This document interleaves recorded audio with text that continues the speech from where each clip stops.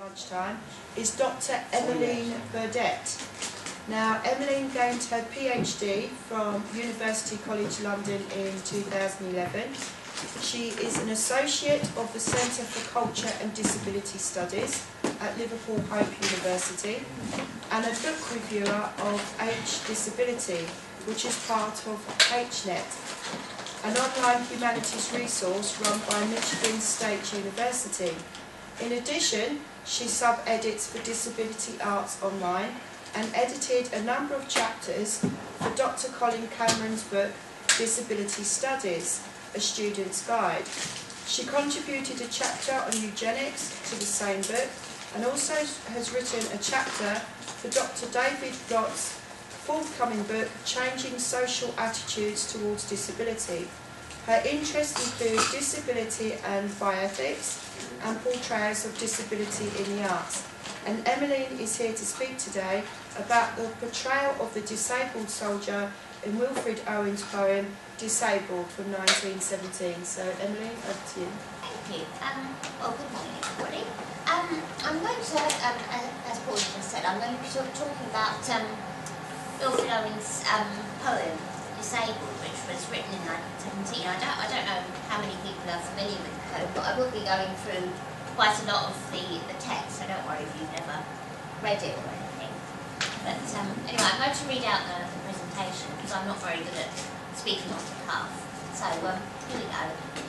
Wilfred Owen's powerful anti-war poem, Disabled, written in 1917, was republished in the Guardian newspaper on November 13th, 2008, as part of the newspaper's 7-day focus on aspects of the First World War. That day's topic was art in the war. This included discussions of how artists and writers had sought to turn their experiences of the First World War into art.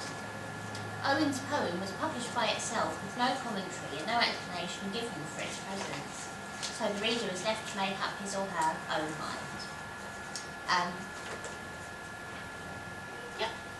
This is Side Wilfred Owen, who wrote the poem Disabled. Wilfred Edward Salter Owen was born in Oswestry, Shropshire on March the 18th, 1893. Oswestry does also have a Welsh name, but I'm not going to attempt to pronounce it. He was mainly brought up in Birkenhead and Shrewsbury. His parents' names were Tom and Susan, née Shaw, and he had a sister Mary and a brother Harold.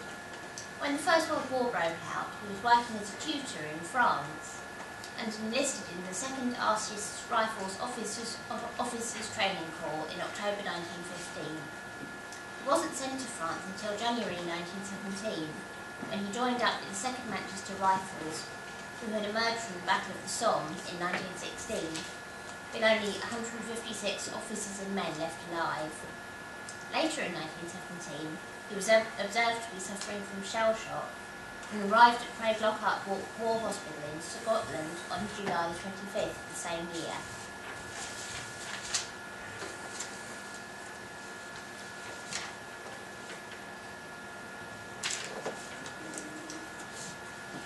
Craig Lockhart and Disabled.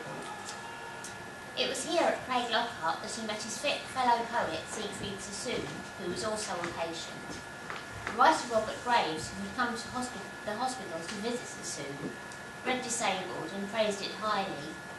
As an anti-war poem, Disabled is moving and powerful, but when looked at for its portrayal of disability, it is extremely problematic, evoking as it does familiar disablest tropes of asexuality, helplessness and hopelessness. The poem has an omniscient narrator who tells the story of the central character, an unnamed ex-soldier who has returned from the Great War with severe and life-changing injuries. This is the beginning of the poem. This is the first 3 lines. He sat in a wheelchair, waiting for dark, and shivered in his ghastly suit of grey, legless, sewn short at elbow. These few lines paint a melancholy picture, both of the extent of the soldier's injuries. He appears to have lost 3, or at least 3, or possibly 4 limbs, and also of his isolation. To describe him as waiting for dark, Owen suggests he has nothing and no one to distract him from his thoughts or to help him fill time.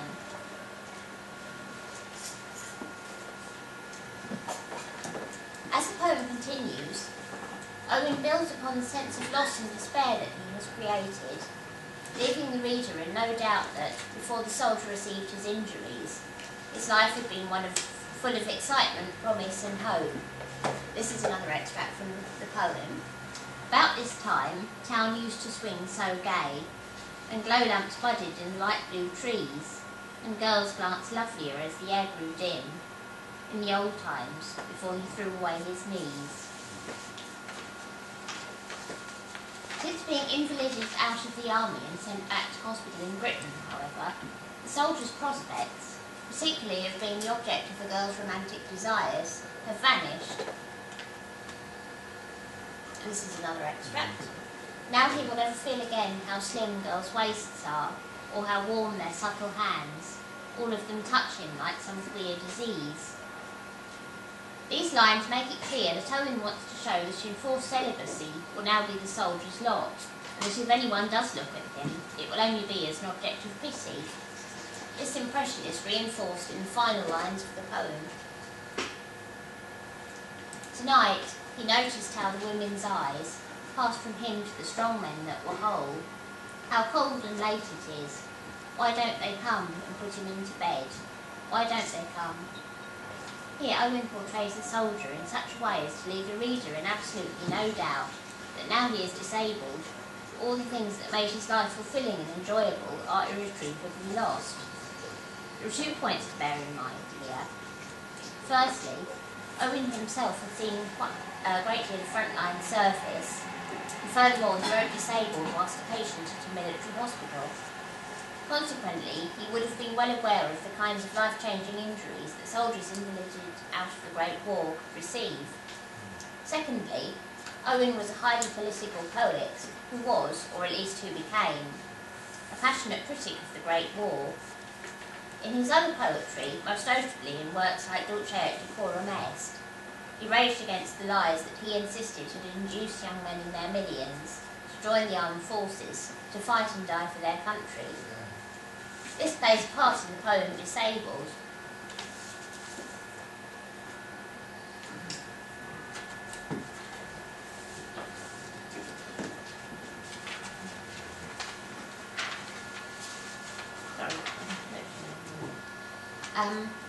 This is another extract from the poem. This extract tells you about the soldier's reasons for enlisting in the first place. It was after football, when he drunk a peg. He thought he'd better join. He wonders why. Someone had said he'd look a god in kilts. That's why. And maybe too to please his Meg. The poem also gives a flavour of the glamour that the new recruit had believed that soldiering entailed. He thought of jewelled hilts, for daggers in plaid socks, of smart salutes and care of arms and leave and pay arrears, esprit de corps and hints for young recruits.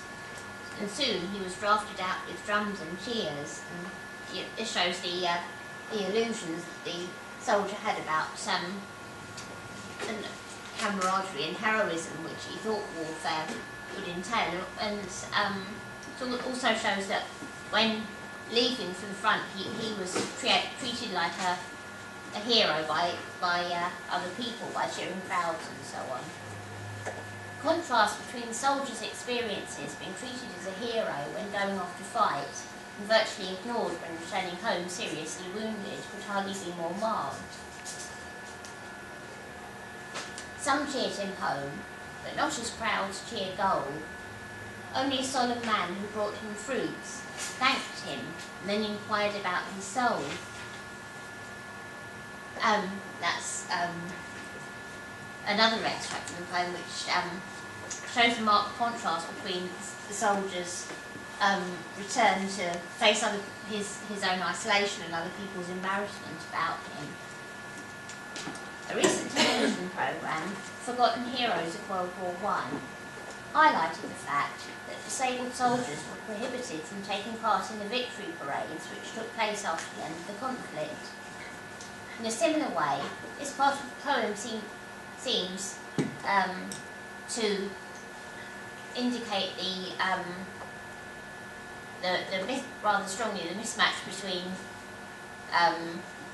the heroism with which soldiers going out to fight were treated, and the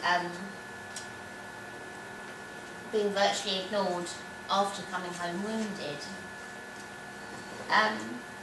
And Owen was killed a week before the armistice, so he didn't live to see any of the victory parades, but his words in these last two quotes, they do raise the question of whether or not he might have intended the poem to be a work of social realism. And that this question is reinforced by the reference in the poem's final stanza to the soldier's prospects.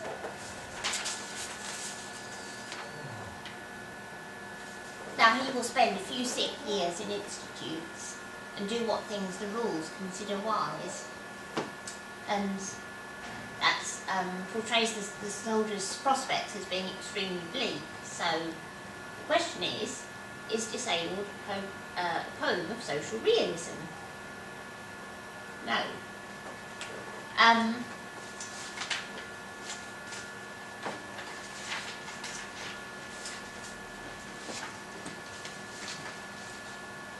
One of Owen's most famous pronouncements was, "My subject is war and the pity of war. The poetry is in the pity." By this he meant that war was the ultimate evil, subverting all the values that human beings were supposed to hold dear, values such as goodness, justice and compassion. In this way, the main soldier in Disabled is an emblematic figure, one who shows the terrible cost of war. This is perhaps underlined by the severity of his impairments. Of course, the First World War presented the societies to which wounded soldiers returned with an unprecedented number of impaired people, and the severity of the impairments incurred by soldiers is shown by, for example, the Queen's Hospital Sip Cup, which was founded in 1917, and where new techniques of facial reconstruction were pioneered. Nevertheless, seen in the context of Owen's attitude to war and the probable political message of the poem, the soldier's severe impairments seem to be largely designed to increase the reader's pity for him. But as disability studies academics and activists have shown, to afford disabled characters a purely emblematic status is both to shield oneself from the reality of continuing to live life and exist in the world with an impairment, and to adopt an overly fatalistic attitude to the difficulties, both physical and psychological, that someone with an impairment may experience. Throughout the poem, for example, Owen impresses upon the reader the soldier's isolation.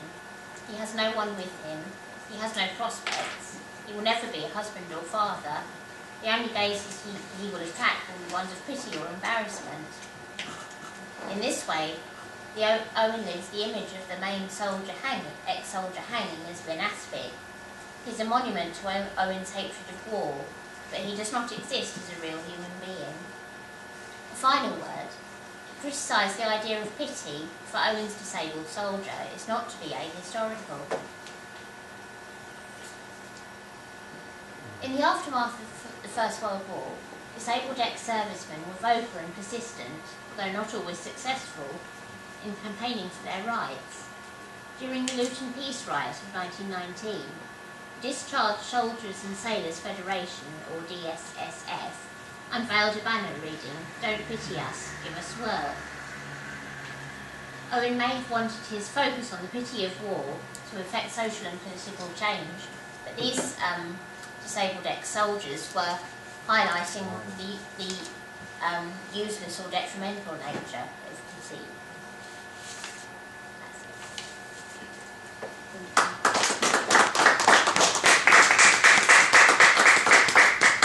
Right, does anyone have any questions or comments or thoughts for Emily and Andy? Yeah, I mean it's interesting because Wilfred Owen, of course, didn't live to sort of show what he would have done in practice, whether or not he would have been in the middle of those Luton riots or not. And I think that's the difficulty. I mean, and in terms of his output, it was in terms of his work. It was very early work, really, isn't it? That was then just cut short. I mean, do you think he would have been another Sassoon later on if those people were taking an interest in him at that point. Do you think that's the same way? Because Sassoon himself got more and more anti-war as it went along, didn't he? Yes, he did. Yeah. I don't know, it's interesting because we don't know how he would have turned out because he never lived to turn out like anything. Yeah. But I certainly think it's possible. I mean, he wasn't, comparatively speaking, he wasn't actually at the front for that long, but whilst he was there, he had an enormous number of quite traumatic experiences. So I think I would have thought it was highly likely that he would have, you know, become, in a way, another Sassoon. But we'll never know. So. Any other questions or comments? In your reading around this, was his position? Did he ever see himself as disabled? Because that's why he was there from shell shock, or was he standing back from that and just commenting on the soldier? What's your view of that? I don't think he did see himself as disabled.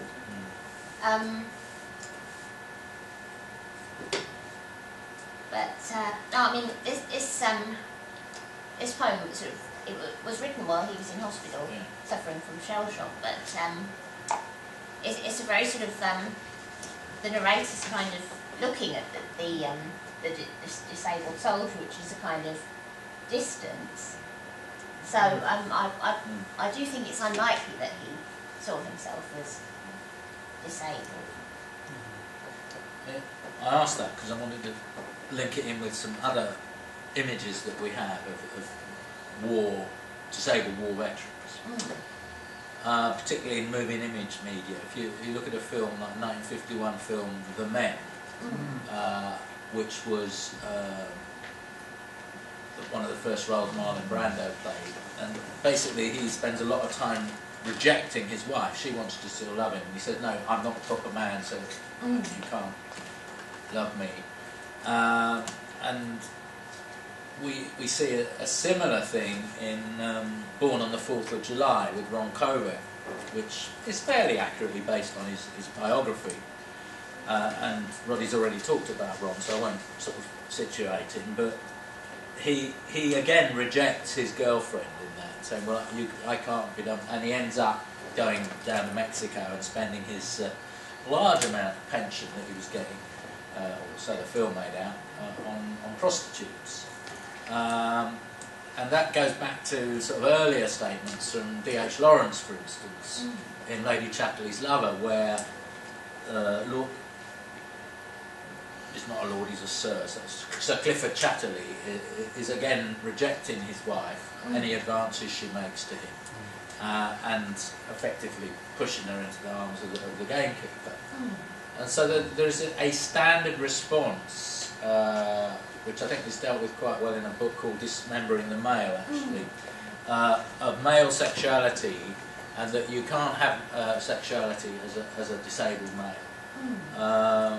And so that might explain some of the reasons why someone with a mental impairment would not identify as disabled in this image that he's got. But it sort of, in a way, tells us more about the attitudes of the time than it does about anything else. Yeah. What do you think? And well, also with regard to that, I was sort of thinking that this idea about a disabled man can't have a sexual relationship, no one lives in a vacuum, and that, you know, to what extent are these ideas that people like Ron Covey or who have had themselves, or, you know, to what extent were the ideas current in their society?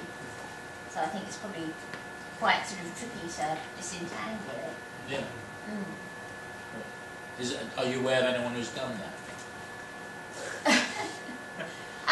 Because it seems to me there's quite a lot of material. But I've got it the other day. I've read sort of 3 pages of it, so I can't speak from knowledge about it. But it tends to deal more with society's attitudes rather than the attitude of the person and their own view of their sexuality, but then these things are circular in some ways, and it's been quite a battle for disabled people to reclaim their own sexuality against the stereotype that, of course, you're an asexual person, so it's quite complex.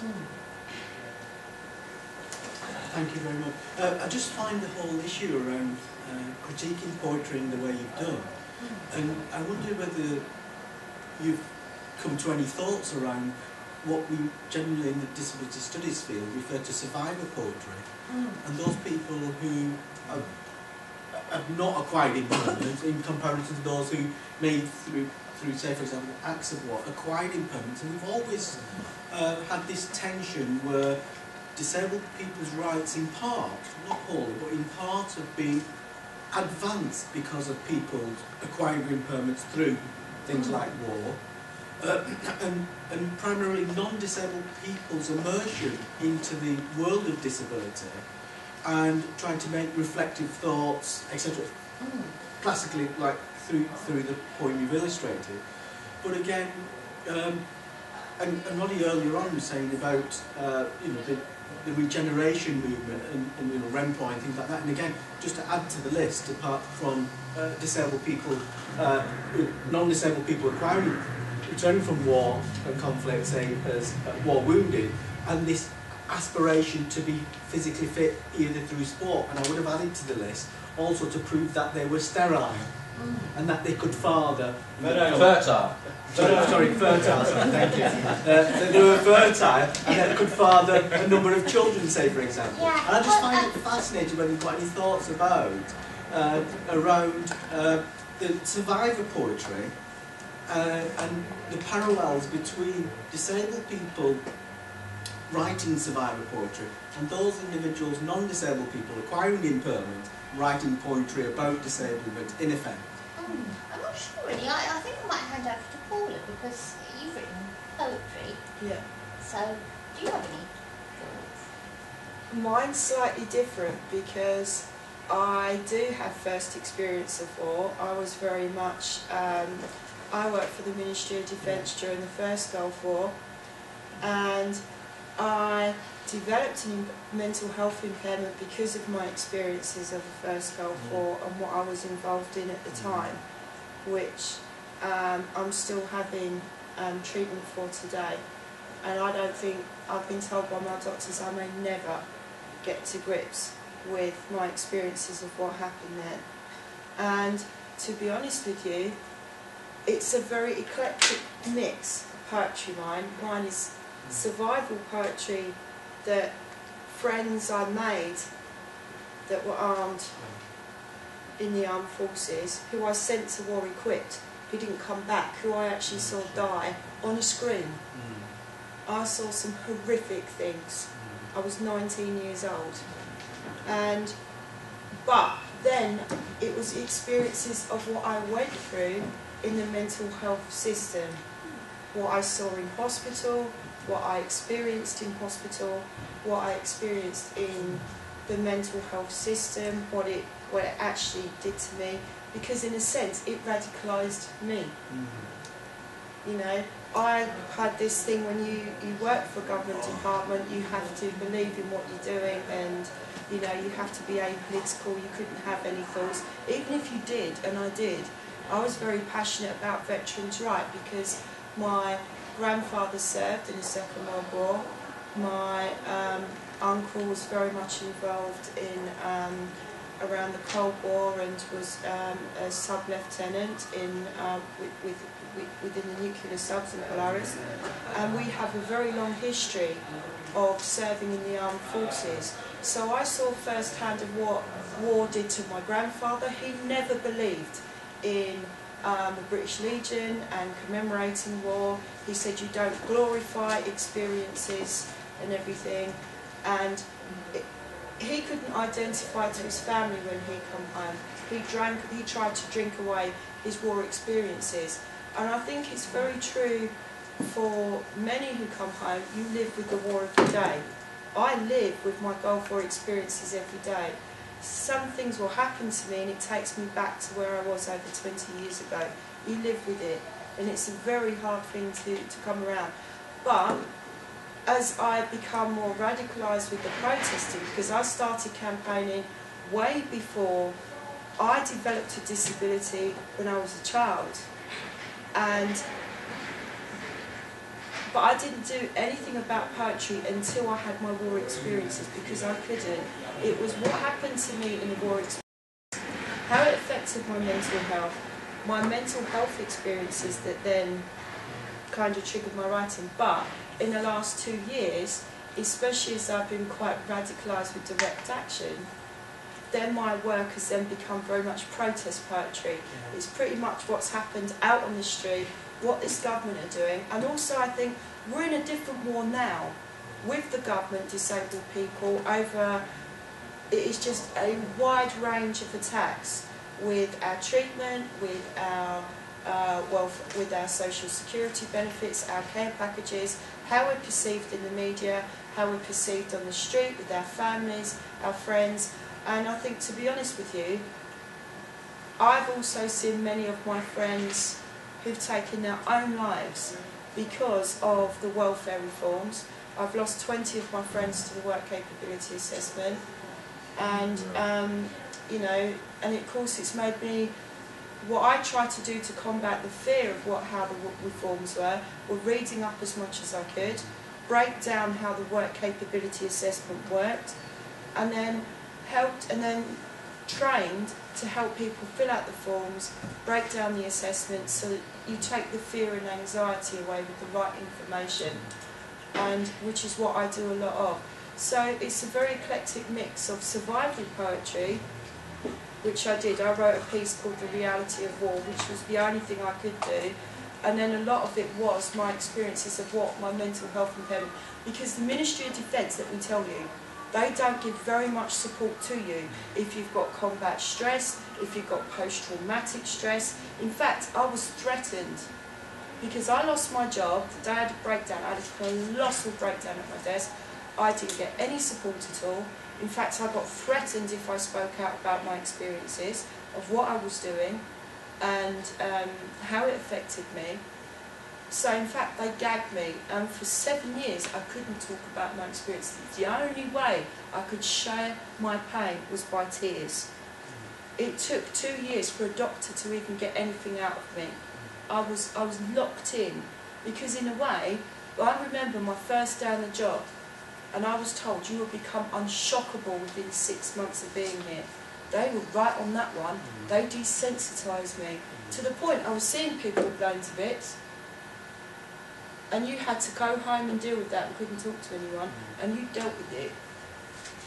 And that's why a lot of people within that environment drink an awful lot. You drink to block the pain out, and a lot of soldiers do today. They turn to drink, they turn to drugs, because it is the only way they can cope with the experiences they have, because there isn't the specialist treatment available. The government do not want to know, and you're seeing it now within the welfare reforms with disabled veterans, and something Mandy said earlier, which is something I raised actually a month ago, which is something very close to me, how we need to bring disabled veterans who are experiencing the welfare reforms now, who are going through work capability assessments, who are going through personal independence payments, who are using food banks, who are going through the bedroom tax, who have been hit by a multitude of cuts, who are not getting any assistance from the MOD, and you're seeing the wealth of redundancies in the armed forces. They're thrown on the scrap heap. A lieutenant who served in Afghanistan recently, who walked 10 miles in his bare feet in a blizzard to a food bank, who was ashamed to get help because he thought he served his country, he wasn't entitled to anything. Soldiers off the streets, with homeless veterans who are doing a prolific amount of work. What we need to get is veterans' personal testimonies of how they've been affected since they've left, what happened to them in the armed forces, how they've been treated when they left the armed forces, what help they haven't got, what help they did get, what helped them, what hasn't helped them, and how we can empower them now to fight back and get involved in the wider movement is something I feel very, very passionate about. Roddy. Thank you. Thanks very much for that, Paula. I just want to say something more about this sense of acquired impairment, which you referred to earlier, because I think the thing about it is that if you actually look at the history of the disability movement, lots of the disability activists are people who have acquired impairment in life. In other words, their lives have changed dramatically over the course of it, and they've very dramatically come to terms with a different place in society, and suddenly, a completely different perspective in that society, and that can be part of, what radicalises people, or indeed does the opposite, as we've seen with disabled veterans earlier. But what I wanted to bring back on from what you said, which I really enjoyed, was that they also see this in German art after the First World War. We saw a little of Otto Dix's stuff earlier, but also George Grosz. And some of these images are deliberately quite repellent, quite horrifying. And if you, I don't know if you've read Carol Poor's book Disability in the 20th Century German Culture, but it's a brilliant book, and I think you would really enjoy some of the parallels that you would probably find with the work that you're doing, but also the sense in which art is used as a weapon in order to expose and to illustrate the horror of war, and the implications of that in a period where there wasn't a disability movement, where there wasn't the notion of disability as something that was a social thing rather than about individual impairment. And so I think that coloured, the attitude of artists and poets and cultural producers, if you like, towards disability itself, and as you've brought out really well in this poem.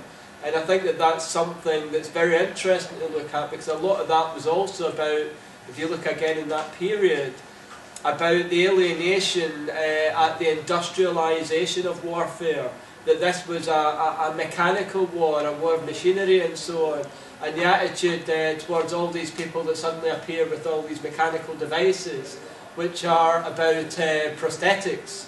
Again, reinforcing that notion of a mechanical world that is devoid of humanity and removed of all these kind of emotions and so on, that I think Owen does try to give articulacy to.